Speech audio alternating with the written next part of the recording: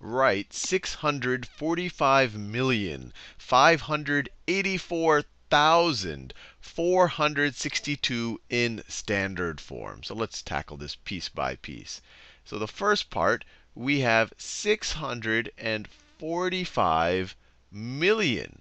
645 million. So let's think about that. So we have 645, but it's not just 645. We have 645 millions. So we could view that as 645 times 1 million.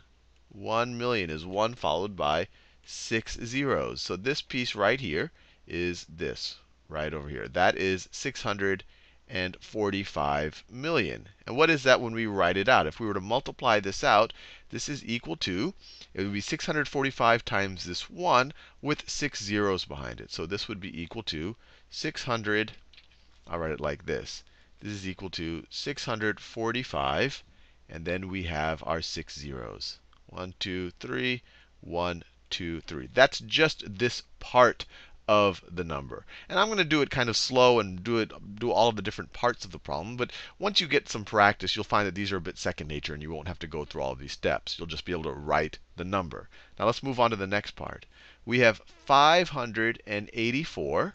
Let me write that down. 500 and, actually, let me write it like this. We have, well, I'll write it like this. 584,000.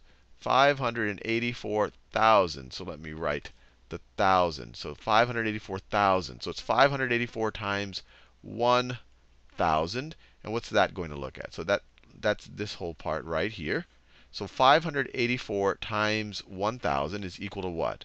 Well, it's going to be 584 with 3 zeros behind it. Or you could view it as 584 times the 1, and you're going to have 3 zeros in the final answer. So it's going to be 584,000. You have our 3 zeros at the end. 584, 3 zeros. So that's that part.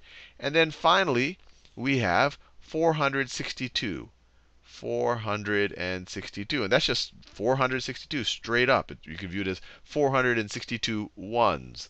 So then you just have 462, which obviously equals just 462.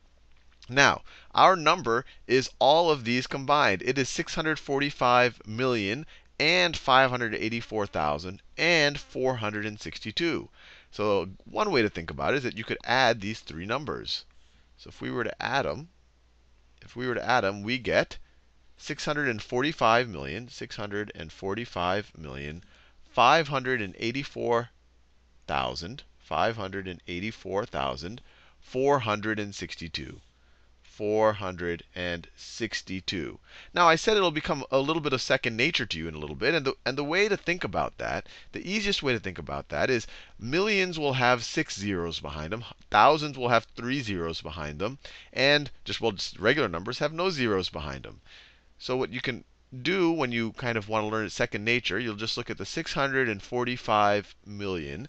So you'll write 645, and you'll kind of keep in the back of your mind that you're going to have 6 more digits to the right of this. And then you say 584,000. And so then you have your 584,000. So then you write that down.